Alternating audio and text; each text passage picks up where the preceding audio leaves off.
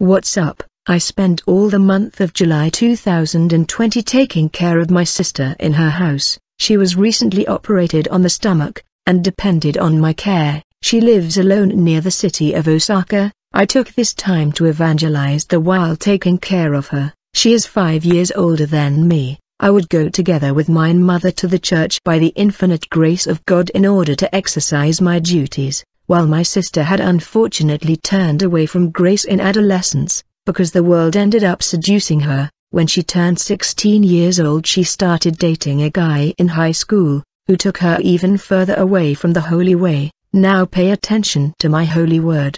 And the 8th of July, while my sister slept, I was praying prostrated on the bedside in the next room. After a few minutes I fell asleep in prayer, when suddenly, I felt my body going numb and cold. I ended up having a new experience. It was an extracorporeal experience. I could see myself leaning over at the edge of the bed, and at the same time I was out of my body. When finally an angel appeared in the room, just like in my last experience, he was covered by a light which made it impossible to see his face, except his medium hair that passed his shoulders, and he held a golden sword in his right hand.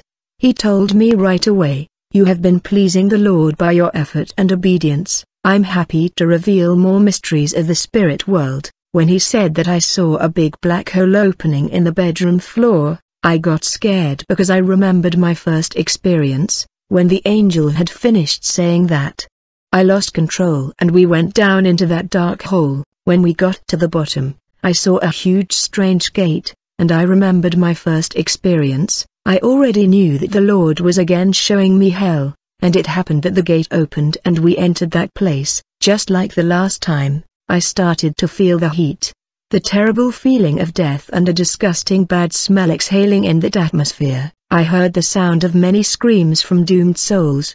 The angel took me to a part where I saw dozens of men being tortured by demons with lashes and burning flame covering them up to the calf. I asked the angel who they were and what they did when they were alive to suffer such torment in that place, and the angel told me these are the dead from the tragedy of the football team of Chapkents. When I had this revelation, I remember that I was touched when I saw this tragedy of death in the stadium on TV in 2016, where 72 people died, and I didn't think these football fans would all be tortured like that in hell.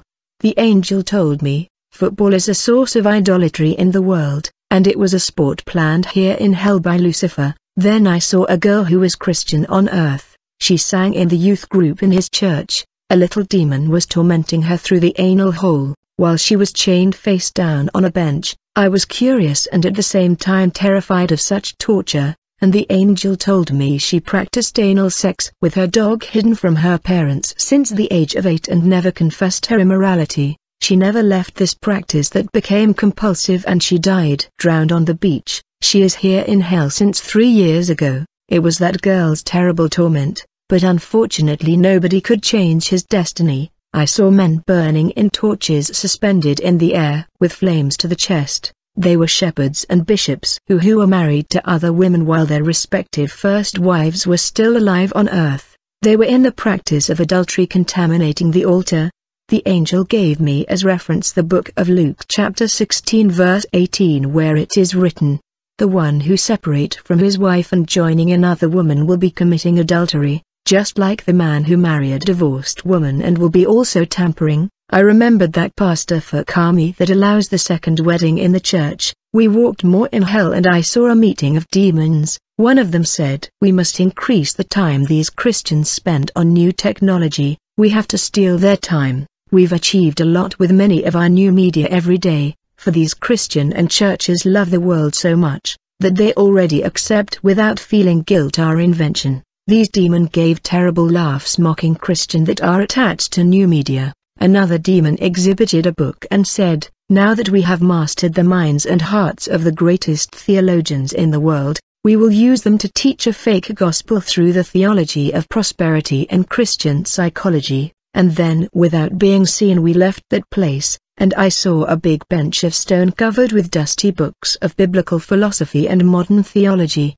The angel told me, It is through these false teachings that many has strayed from the faith and has distanced themselves from the truth by believing in human teachings to feed in their egos. And in that moment I remembered what Paulo said in 2 Timothy 43, because the time will come when they will not endure sound doctrine, but itching us ears will pile up doctors for themselves according to their own lusts, and will turn your ears away of truth, returning to fables.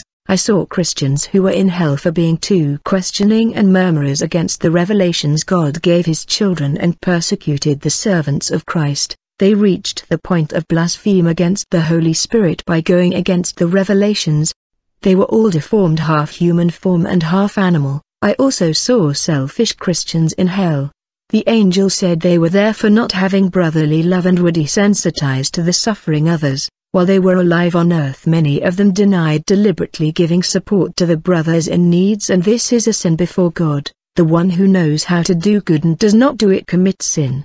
1 Peter 4 verse 8, but above all have ardent love for one another, because love will cover the crowd of sins.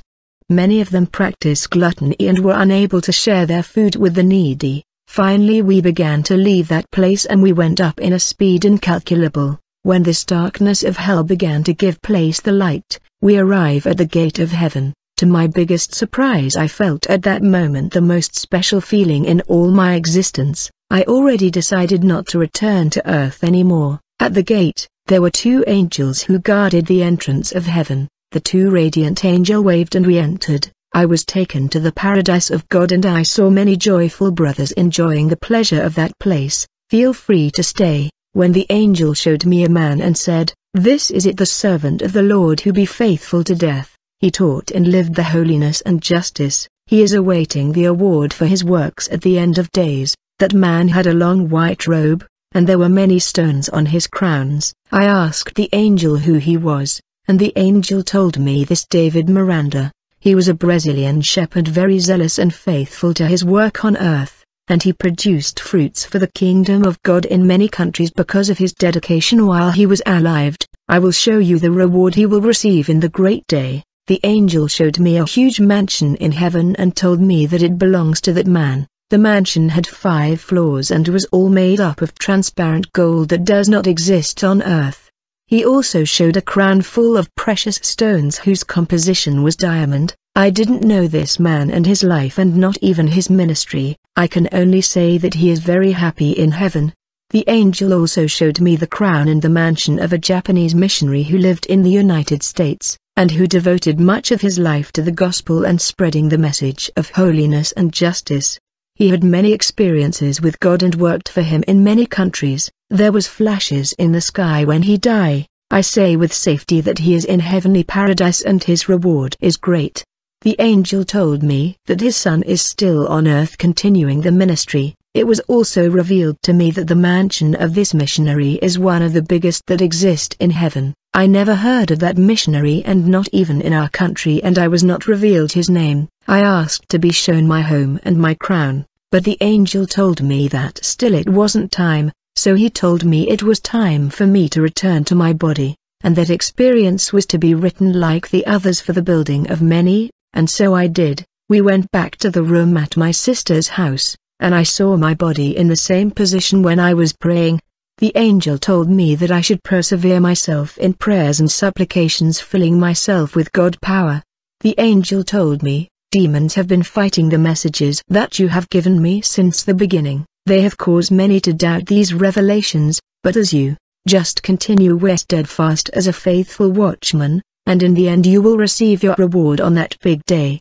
Having said that, he disappeared into the light, and so I returned to my cold body, and it was already 6 a.m. After this last experience I stayed sick for 5 days, and it was my sister Asuka who started taking care of me because she has already recovered from surgery. She felt more strong. Once my sister cared for me, giving me back rationally mine care for her when she was operated. I hope that my beloved sister returned to the holy ways of the Lord. Dear brothers, the biggest lesson that I had in my last experience was about brotherly love. We must love each other without pretense and with a pure heart, because that is the will of our Creator, that we never deny help to the needy who suffer, and not ignore the suffering of others.